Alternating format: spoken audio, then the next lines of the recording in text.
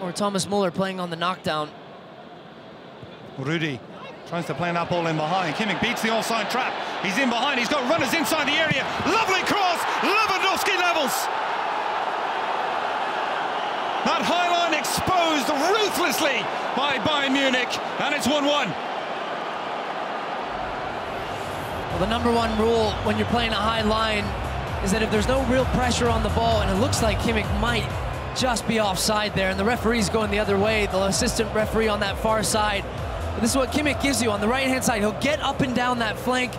The midfielder by nature, playing on the right-hand side, much like Philipp Lahm. He loves to get into the attack.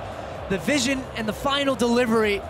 Look at that pin-perfect pass right across. It's inch perfect to the feet of Lewandowski, and we're going to video assistant referee who's going to have a look at it. This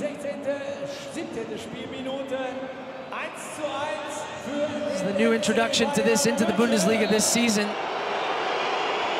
Well, the quick decision is the goal is given.